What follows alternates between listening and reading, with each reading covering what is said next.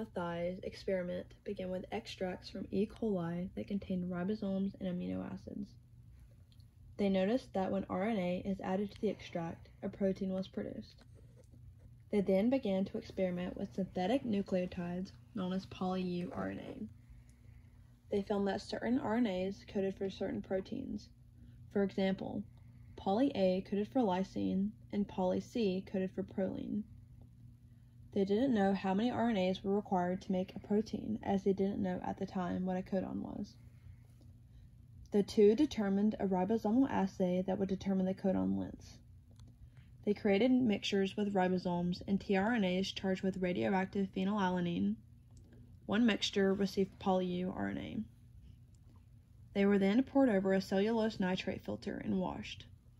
The filter caught the ribosomes and allowed the fluid to pass. The two scientists found that only one of the filters was radioactive.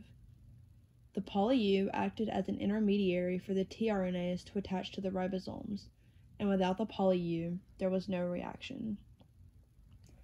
They concluded that there were only 4 nucleotides that led to radioactivity and reactivity, and that a minimum of 3 nucleotides is required for a codon. They then went on to graph the codons and amino acids and found that specifically charged tRNAs bound to certain codons.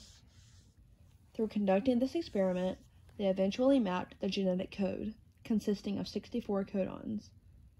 Each codon codes for a specific amino acid. They also found that there were specific stop codons, UAA, UAG, and UGA, and a start codon, AUG. Once the stop codon is encountered, tRNAs are no longer able to bind to the codons, signaling the end of protein synthesis.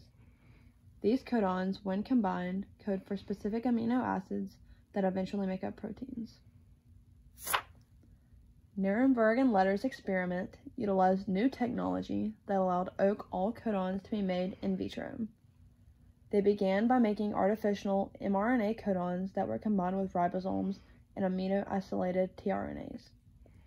The mixtures were circulated through the filter, allowing the ribosomes to be trapped. Remaining radioactivity on the filter acted as an indicator to match the codons to the amino acids.